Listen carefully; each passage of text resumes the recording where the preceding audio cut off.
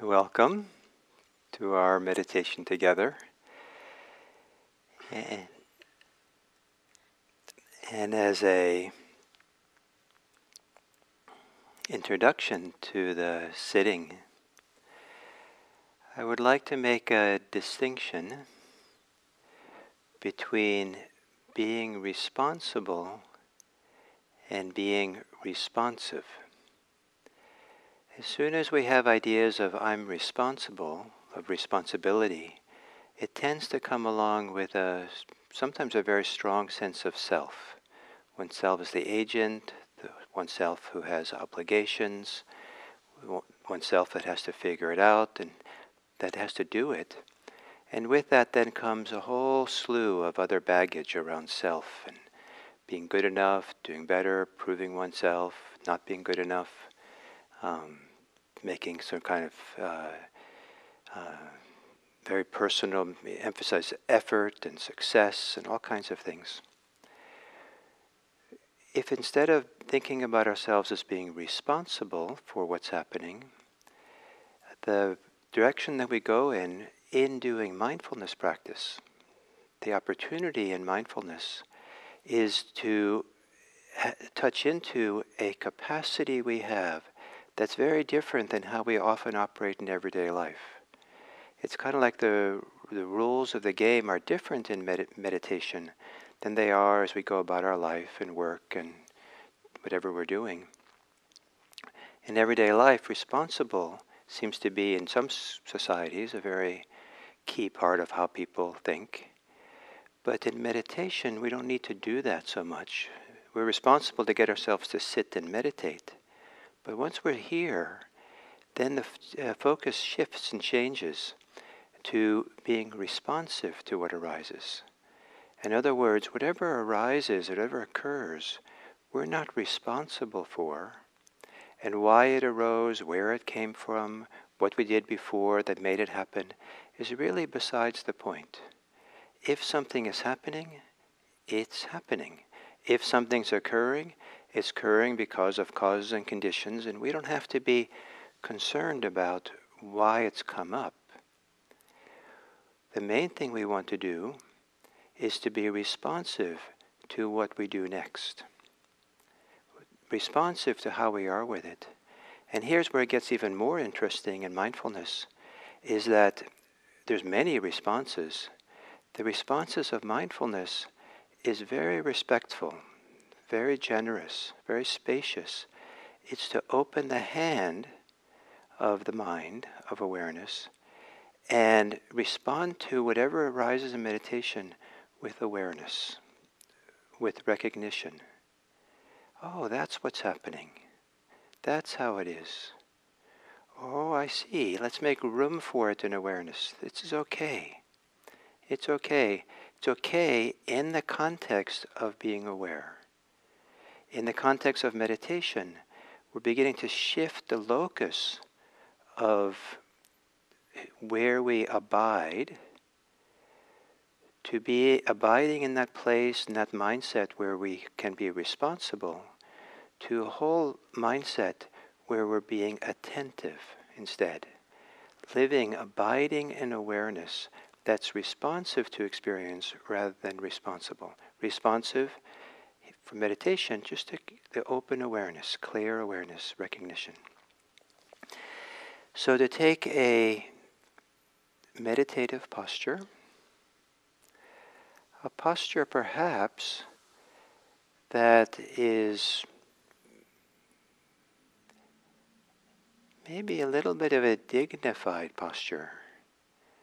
A posture as if you are rooted in your location and that your whole being rises up or exists in this location with a certain clarity of being,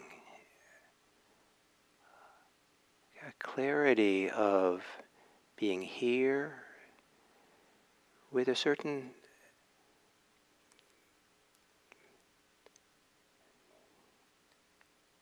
dignity or a certain strength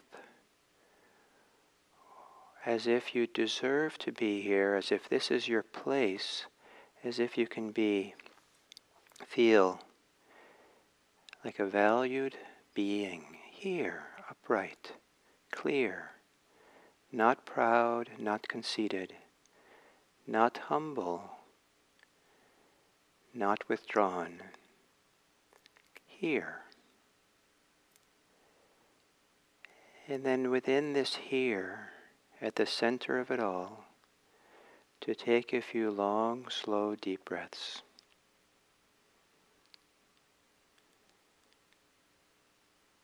Breathing in deeply and feeling the stretching and expanding of the torso, rib cage, lifting of the shoulders. Maybe the expanding of the belly.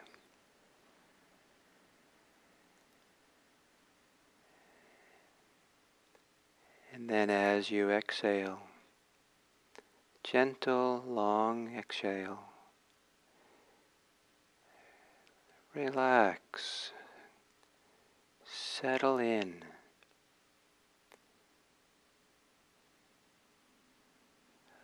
Allow the pull of gravity to ground you in this body as you exhale.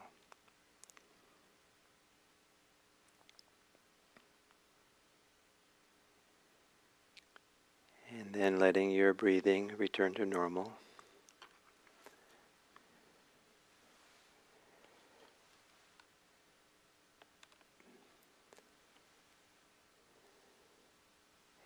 And to allow the experience of breathing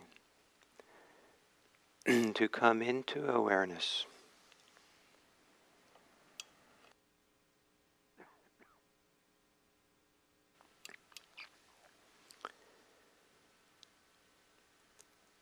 Allowing the experience of breathing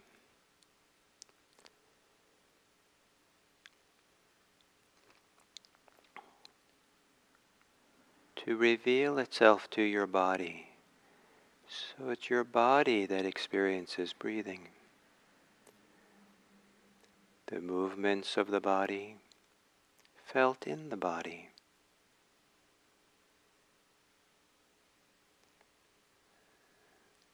Experience of pressure and tautness and the release of pressure in the body.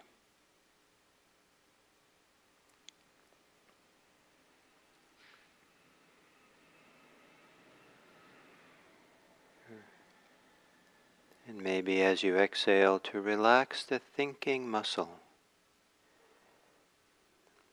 the mind that maybe was often overworked, maybe even tired if you feel it carefully. And letting the mind relax, soften.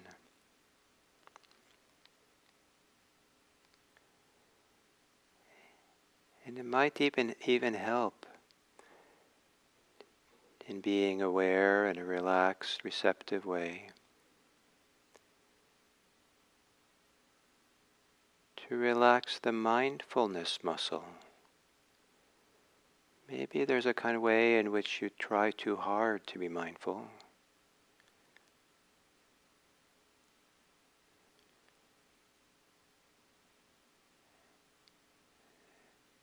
Perhaps settling back, relaxing in the mind, partly because a calm, relaxed mind will be aware. It's a natural part of the mind. Quieting your thinking.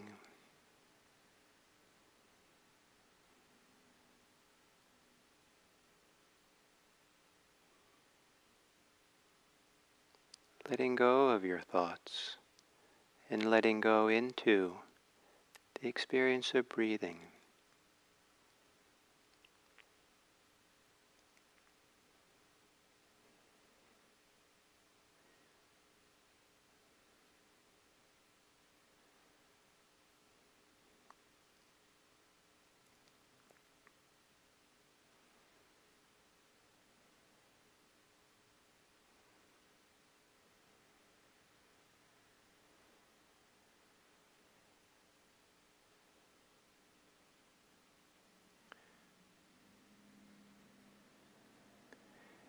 And then whatever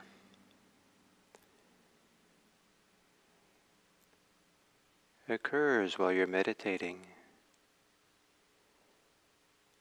see if you can switch from any tendency to be responsible or to take the blame or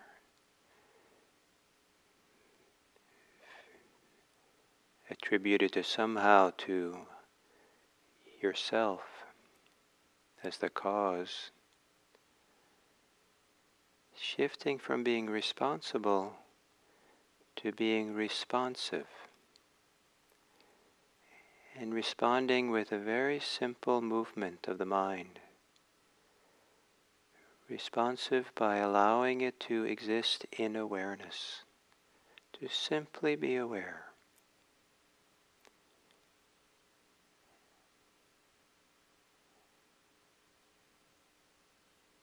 To be aware, and in so see it more clearly. Experience it a little bit more clearly, without being for or against the experience. Responding by opening the fist of the mind, the fist of the heart. So whatever occurs is held in the soft palm of awareness.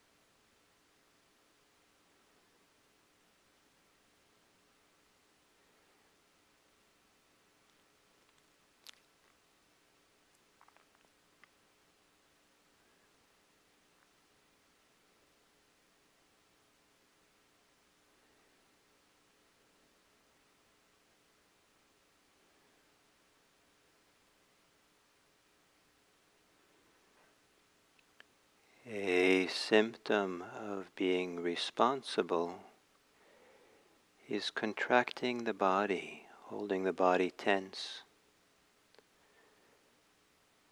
An expression of being responsive is to hold that tension in awareness, caringly, and then allowing for the relaxation of the body.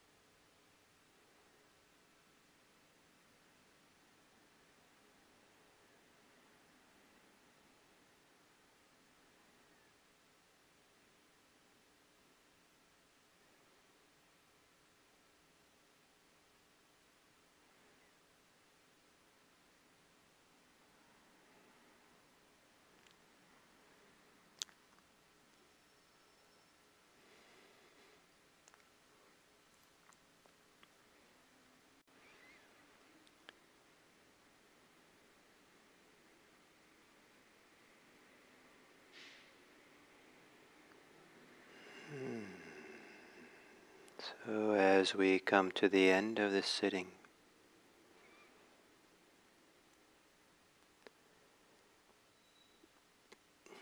there's a long tradition in Buddhism of dedicating the merit of any practice activity we do, dedicating the merit for others, maybe to all beings. And to give this dedication of merit specificity, so that it really is something that we can do and act on and benefit from, be changed by. It's good to think practically about what we can do to benefit others. So it's not just wishful thinking.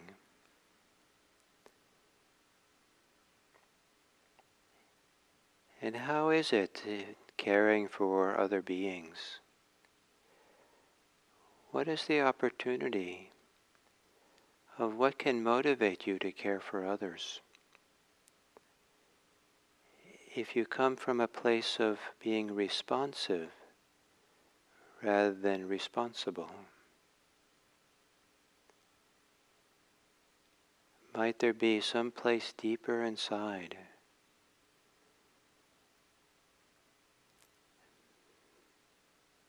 where the depth of caring, the depth of being moved, the depth of being motivated, that maybe is deeper than self, ideas of identity or who we are or what we have to do. And may it be that as you go by through your day today, that you take the time to touch into that deeper place within that can be responsive. And let there be care in your speech, in your actions, and in your mind, that cares for the welfare and well-being of others. On this day, may you reach out to someone who is alone, lives alone in the time of shelter, someone who is sick or struggling with the economics, or who's afraid, or who is hungry. May the depth of your care coming out of your meditation be a force of good in this world.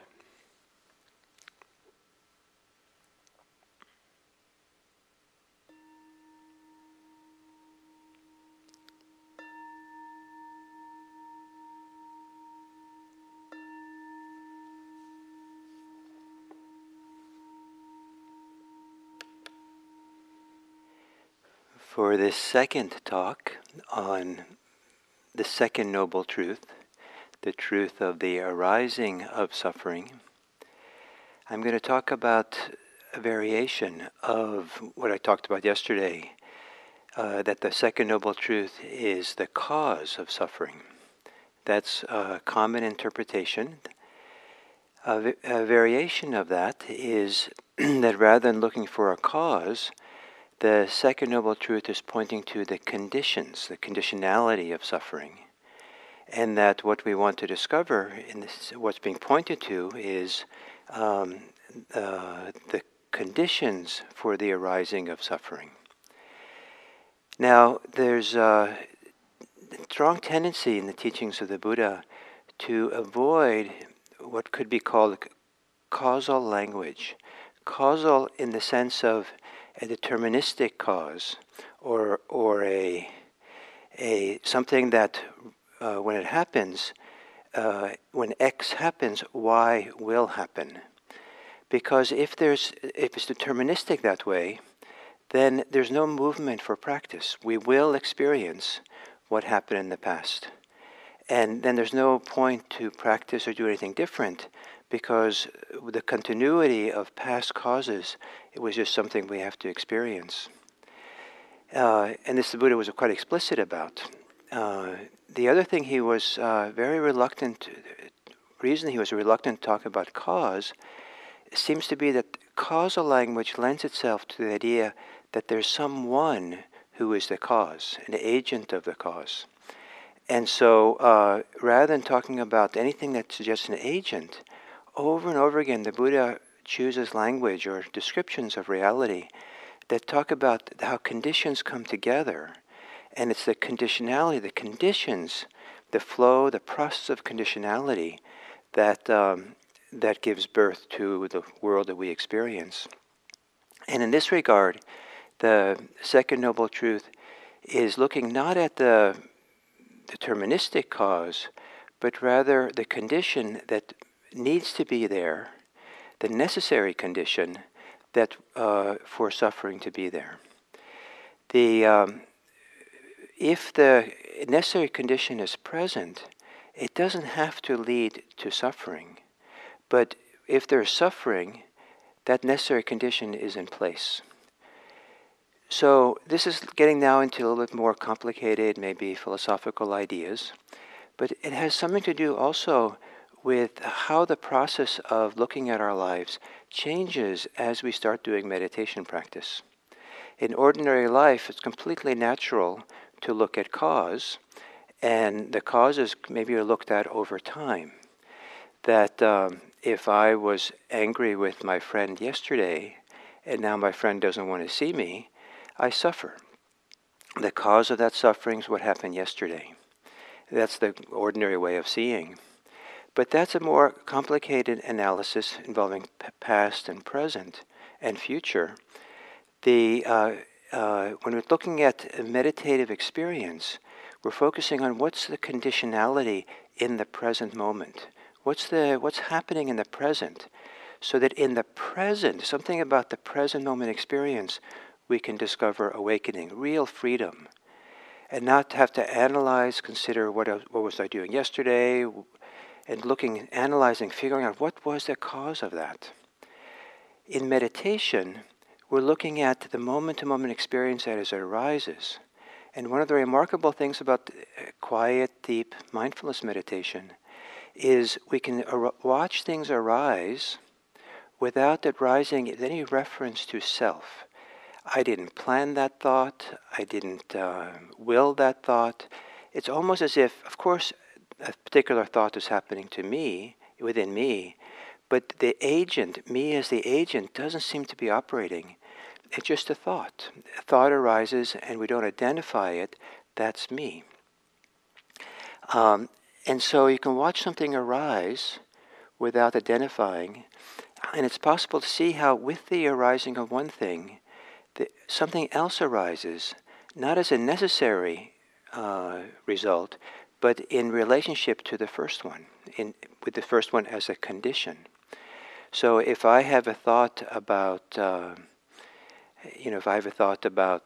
what happened in high school girlfriend, for example, then the next thing, that's just a thought. That could come and go. I might have those thoughts periodically over my adult life, and there's no charge to it. But it might be that I get angry. The anger is not necessary to follow the thought about the girlfriend, but without the thought about the girlfriend, that anger about what happened doesn't occur. And so but it's possible to have both of those arise in a certain kind of way that we just see them in the clarity of awareness, where in that clarity we're not involved in them, picking at them, reacting to them. They just seem to float up, appear, and then the next one appears based on the first one. And there starts to be a kind of freedom in relationship to it, freedom from reactivity. So in the meditative mind, rather than looking for cause, we're looking for conditionality. Conditions also allow us to see a bigger picture than cause. Often when we look at cause, we're identifying a single cause. And that's the cause. But there can be a range of conditions that add up to our suffering.